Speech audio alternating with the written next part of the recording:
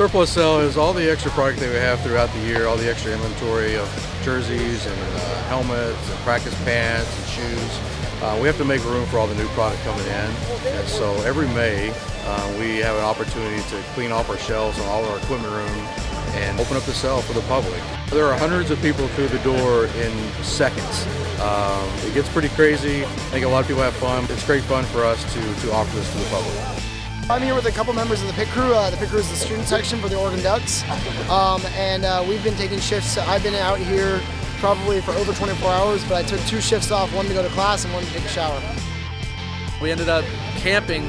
This is my 4th year doing it. I'm a senior and I've gone my entire college career.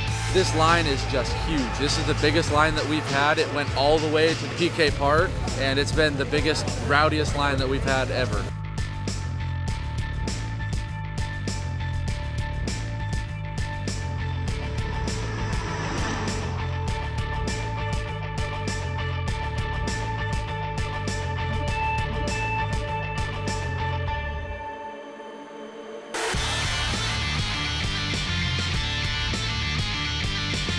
This is probably our biggest year yet as far as the amount of people that have waited in line. And we appreciate that.